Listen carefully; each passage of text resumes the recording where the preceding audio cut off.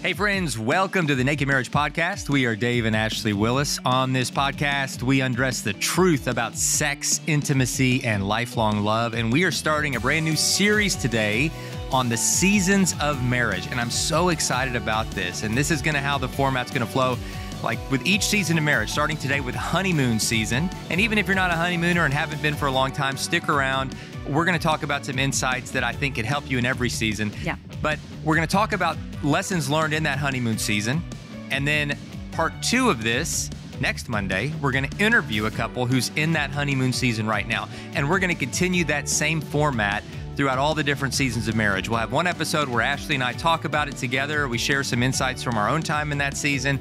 And then the very next Monday, we're going to sit down with a couple in that season right now and have a conversation.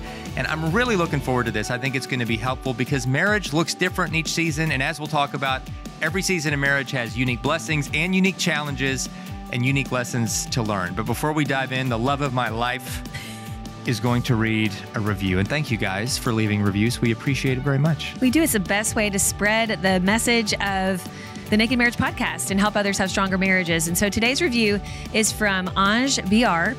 And it's a 5-star review. Thank you so much. And they say this: I am a huge fan of this podcast. I've been married just under 2 years and have listened to almost 60 episodes since discovering Dave and Ashley a few months ago. I highly recommend it to couples of all backgrounds and life stages. And thank you guys so much for taking the time. Again, if you want to leave a review, it's very quick. Literally, it'll take less than a minute. You can go to Apple Podcasts or wherever you listen to your podcast. And that's all I want to say about that. So let's dive into today's episode. Well, I love talking about the seasons of marriage and especially the honeymoon season because you guys, it feels like it wasn't that long ago, but it was actually like almost 22 years ago for us. What? Which is crazy. How are we that old? I still feel 20 years old. Like I was actually talking to Sean and Lynette Reed the other night. You guys know them and love them if you follow EXO. They're some of our beloved speakers and fellow podcasters.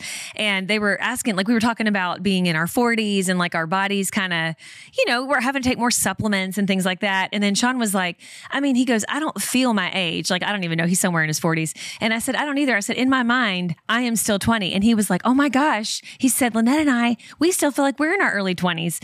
And I was they like, look why so is young that? too. They really do. And, they really do look and like Sean they're is also in their early buff. 20s. So like whatever supplements he's on, like we always joke about that. We're like, tell us. He has the body of like a buff 25-year-old. So he is going to, you're making his day right now. John, if you're listening, he's going to play this in the morning to you're himself. sexy. So yeah, I see why he doesn't feel like he's in his 40s. The truth. In my mind, like, and you young whippersnappers listening, just take notes, okay? This 40-something is telling, you're like, this old lady, I'm only 41, you guys. I'm not going to age myself here, but I do. Like you kind of still feel in your mind like you're 20 and you look at life that way because you're excited about life. And I don't know if it's because that's when we got married. Like that's the age I kind of, go to. So in my mind, I'm back at that honeymoon, Yeah, for sure. But I think that as you age through the different seasons of marriage, and we're going to talk about all of them, or many of them at least, I think that you can add to the perspective. You can kind of keep some of the great benefits of the honeymoon season, but add wisdom that comes with the experience of having more time together. True. What we've learned is every season has unique blessings and unique challenges. And I'm so excited about this series. I'm so excited for the conversations we're going to have. I'm excited for the interviews with people who are in that season right now. And I think that whatever season you're in, for those who are listening, I think that there are things we can learn by reminiscing back. You might not be a honeymooner, but reminiscing back, there's still things that we can learn and recapture from that beautiful season. Oh, yes. And we had some wonderful times as honeymooners. We were broke. Totally broke. We were in love. Yes. And still are in love. I didn't mean that Absolutely. in like the past tense. Like, no, we were in love We then. used to love each other. No, now more than ever. No, and I mean, I feel like the love has only grown. We thought like we were in the depths of love, but it's only grown deeper with time. Yeah. There's a country song from Brad Paisley. You might know him from the Nationwide insurance commercials with Peyton Manning. If you're not also married to the father of the bride actress who played the daughter. I know, father of the bride. But he's a great songwriter, and he's got a song that I'm not going to try to sing it, but the whole refrain is he's talking about stories from their past, And then he says, and I thought I loved you then. Right. It's so good. You're but gonna now make me cry. I know, So but then it's sweet. like how our love's grown so much, like everything we've been through, like, but back when we were honeymooners, we were doing all this, and he goes, and I thought I loved you then. Yeah. But now it's just how love keeps growing. It's like, of course we loved each other then, but the love keeps growing. That's how it should be. And so it's really a sweet song. It is. So look that one up. I haven't heard that in years, but I know. I'm it gonna have just to popped listen into to my it now. mind. I love it. But it's so true. It is. And the honeymoon, it's an exciting time, but it's also an uncertain time. Like I think we always equate just like the honeymoon years being the best years of your marriage. And I think they can be some of the best. Hopefully you don't have just the best years. You're going to have good things in all the years of your marriage. But I know for us, probably one of the hardest things for the honeymoon season, and I'm going to say when we are talking about the honeymoon season, I really look at this as like 0 to 5 years, okay? And I think that that's pretty fair, don't you think, sweetie? Because you're really getting to know each other. And I know for some that might be kind of long, like 5 years, but I think it can last even about that long because you're really getting to know what it's like to be married. And I know for us, those first 5 years, even like prior to kids, we waited 3.5 years to start our family. But I just think some of the biggest hurdles had to do with family dynamics, like with parents and in-laws. Yeah. Sure. And you all know we have a resource coming. We don't have a date yet, but we do have a resource coming. And we're going to talk all about how to navigate this. But we haven't, it's something that we can't talk too specifically about just out of respect for the parties involved.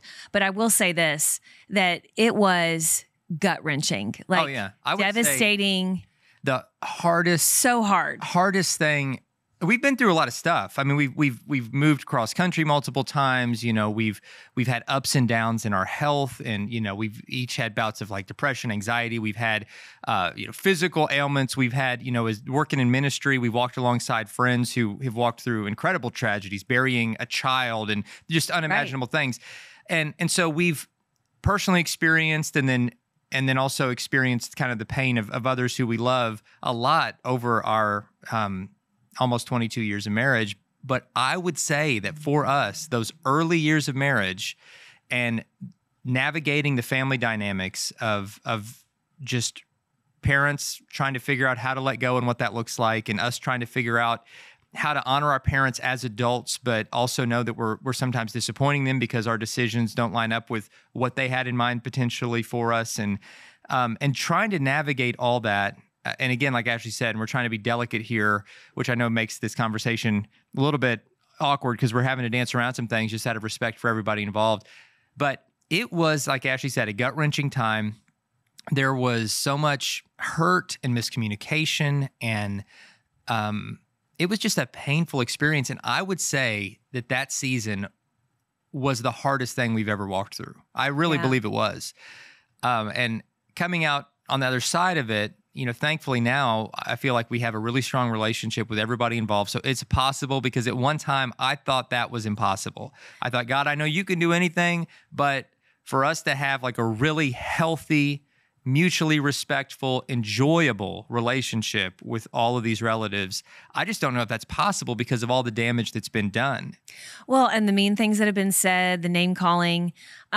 I will say this, and I know you guys are like, you're dancing around this. I'll say some, okay, because this is just part of our story.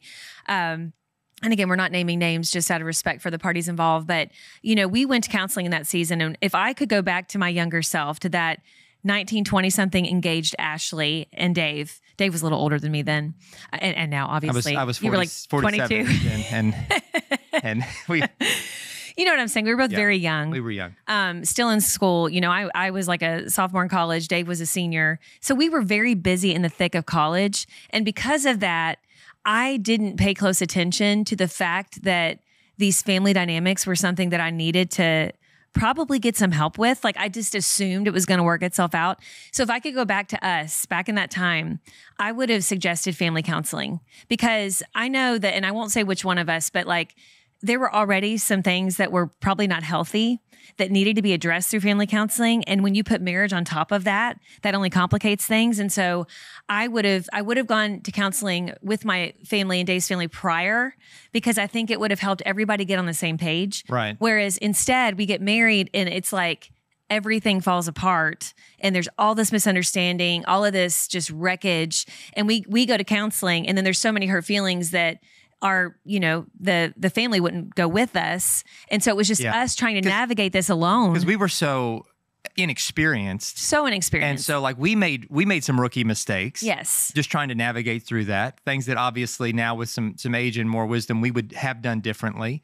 But we just felt like we could not win. Right. And then there was some untreated, mental health issues that were happening that, that adds a whole nother layer when you're trying to reason with somebody who just because of a chemical imbalance isn't capable of reason. Right. And is just, it doesn't even know at the time. It doesn't even know, right? Yeah. I mean, they don't know. It's an illness that was untreated. And you can't blame a person for being unwell, but until that's dealt with and treated, you can't really have a healthy relationship with someone who themselves is unhealthy. And that was going on.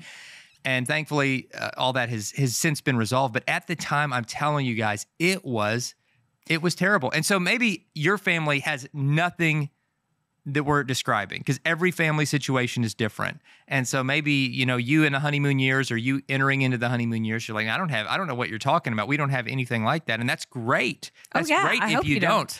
But for those who do, that are like nodding up and down at everything we're saying, that feel the pain that we walked through because you walked through something similar, there's nothing like it. It is stifling. It is demoralizing. Well, and you feel like you're caught literally that term between a rock and a hard place because you love your family and you obviously love each other and you want both relationships to be really good, to be really strong.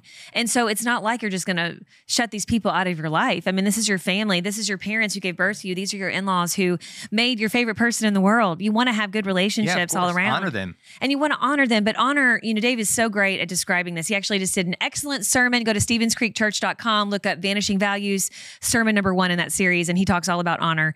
And so I'm just bragging on you, sweetie. It was such a great sermon. And I just heard it. It's fresh on my mind. But he talks about, when it comes to parental honor, we are called to do that really in all seasons of our life, but it does not look the same. Can you explain that more, sweetie? Because you say it so eloquently. Well, I think I plagiarized this from somebody. Like a lot of my good ideas, I just heard from somebody else. But in ministry, it's not plagiarism because if it's stealing for Jesus, it's not stealing. But I'm sure that I heard this and didn't come up with this. But so in the different seasons of honoring parents, the Bible is clear: honor your father and mother, and that extends to your in-laws. Honor your father-in-law and your mother-in-law as your own parents as well. You give honor, but in different seasons that looks different. In childhood, honor means obeying your parents with a good attitude. When you are under their roof, under their authority, you obey with a good attitude. Now, when you become an adult and you're out from underneath their authority, you still honor them, but you no longer have to obey them. I think that was some of the tension that we felt. I think it was absolutely the tension. There was this parental imbalance and false and unbiblical expectation that we were to continue to obey even in adulthood. And part of it was how young we were. We were young. That was part of it. We were grown and independent and now forming through our own covenant of marriage a completely new family that needed to leave and cleave and have its own independence. And we didn't feel completely given the blessing and freedom to do that, which created a lot of the tension. So in childhood, it's obey with a good attitude. In adulthood, honoring your parents means to respect them. And it often means to forgive them because your parents weren't perfect. Your in-laws aren't perfect. Like they made mistakes, even if they meant well. No parent's perfect, but God the Father. Every other one of us has blown it and we need grace and you got to be willing to forgive. And so honor in adulthood means, willing to pursue a friendship with them, to allow them to mentor you, to listen to their advice, even if you ultimately choose something else, that you always, with respect, receive what they speak into you. Mm-hmm. And then you make your own decision, of course. But then later in life, the third stage, I would say, of honor, when your parents are older, when they might have physical needs, when they might have financial needs, health issues, you honor them by supporting them, making sure they have what they need and taking care of them is the way that they took care of you when you were a child. And so in every season, give honor. And I would say with that, I know we've spent a lot of time talking about in-laws particularly, but this is a huge thing, you guys. And I know we're not the only ones. I mean, I was just a girl, actually like a counselor, a psychologist on Instagram was just posting about this. Like it's a real thing that so many of us feel. So I know it's not everyone, but I know it's a huge percentage. I know we spent a lot of time on this, but what I want to say too is when it comes to these in-law and parental relationships and how they change when you get married, you can't see each other as the enemy, because this can be very divisive, because your family can be like, well, we loved you and knew you first. We gave birth to you, adopted you, whatever the situation is, you owe us your first loyalty. But in the honeymoon season, gosh, this is probably one of the biggest things we can learn, and one of the greatest decisions we can make and stick to is making sure that, first and foremost as Christians, God deserves our first loyalty, but right underneath the Lord is our marriage. And Jimmy Evans has an entire book on this called The 4 Laws of Love, and he talks about the law of priority. And it's just so important. It's so good. It's so important. And people who don't fully get this never have a thriving marriage. Yes. Like, until you understand that God is the one who orchestrated the priority system. Mm-hmm. And if you get your priorities out of whack, no matter what else you do, your marriage is always going to be off balance and unhealthy. And it's got to be what Ashley just said. Again, this is not our opinion. This is just coming under line with the authority, the structure that God's put in place. God's our first loyalty, followed directly by your spouse. The moment you get married, they become your primary loyalty. Right.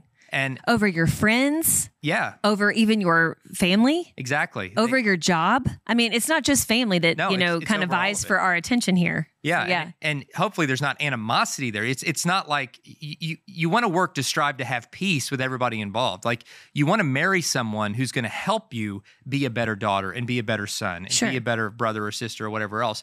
But ultimately, that authority structure has to change instantly, and your family has to honor that, or else they're not just dishonoring you in your marriage, they're dishonoring God, who put this in place. And this is part of what we ran into, and it was because of relatives who didn't understand.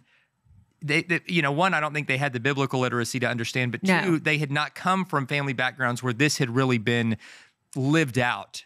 Right. And so it was foreign to them a little bit. Right. And that created some tension. And so it did. Learning to love and honor them and show grace to them during that period, while again, we were still so young and still learning and growing ourselves, as hopefully we always are through every season of life. It was so messy. It was just so messy. But, by God's grace, He carried us through it. We became more unified as a result. It was a messy process to get there. It was a lot of tears, a lot of frustration, a lot of counseling, a lot of counseling. But thankfully, we came through. Ultimately, when we moved away from what had been home for both of us, that aspect of moving away, which we didn't move to escape anything, God just opened an opportunity. And once we moved away, it was like the air felt different and we felt freer.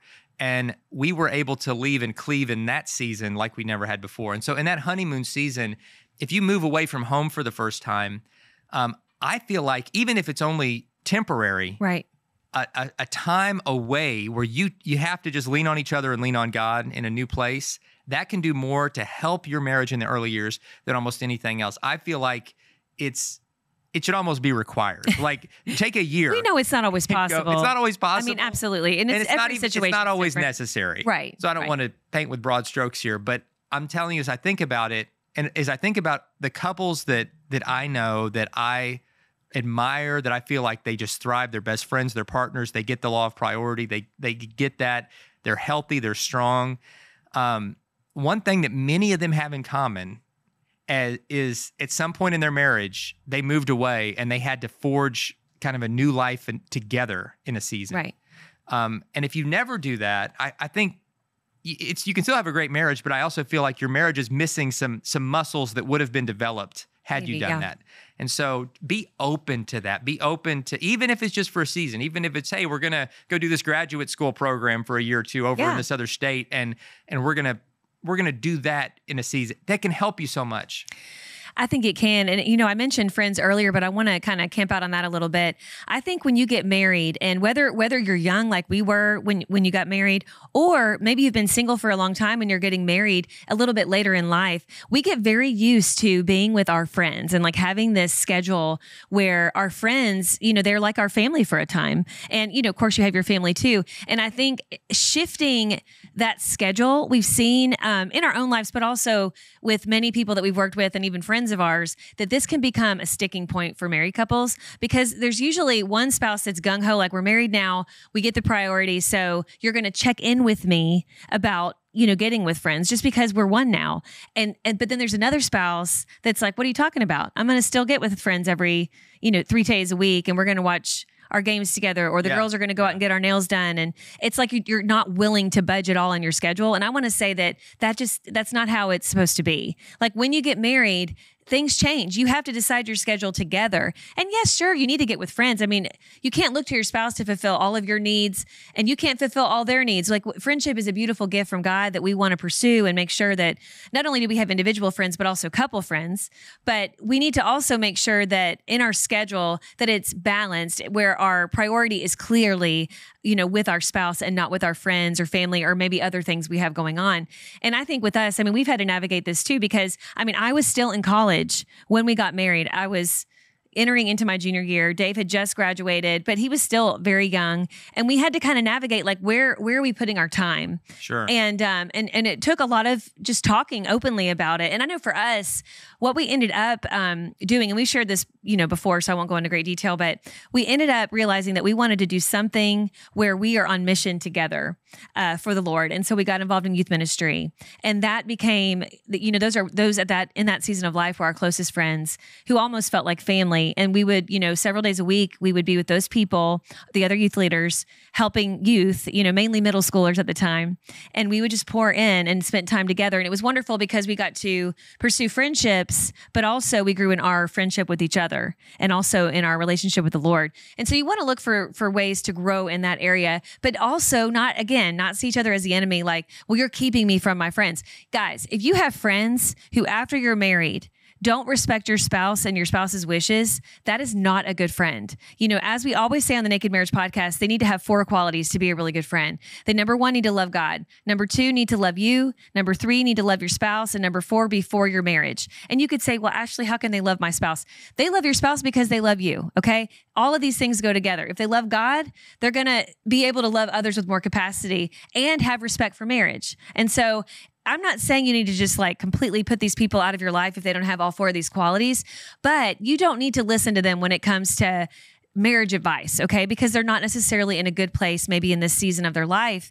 And you need to be able to be an adult and stand up and say, dude, I'm sorry that you're ticked off that I can't go watch the game with you like traditionally we have, because I have a wife now. And in order for me to have a great marriage, I've got to prioritize her. It's not that I don't love you guys. I love you guys, but maybe I can do this once a month or every 2 weeks instead of every week. Same with the girls. It's like girls, if you get around girls and they're constantly nagging on their husbands or nagging that you have a husband now and you're not spending enough time with them, you got to stand up for yourself and say, listen, I married this. If you guys truly love me and support me, you'll realize that my marriage is important to me and I need to prioritize my husband. And so, you giving me flack because I want to spend time with my husband and can't do the exact same thing I did prior to marriage is not really being a supportive friend. And I know these conversations aren't easy and they're awkward, but you guys, we've got to be adults. You got to be, because we were the first ones of our friend group to get married. Yes. And so we were the ones blazing the trail, and it was weird for all of us. They thought we were total weirdos. Weird for them. Yeah. And now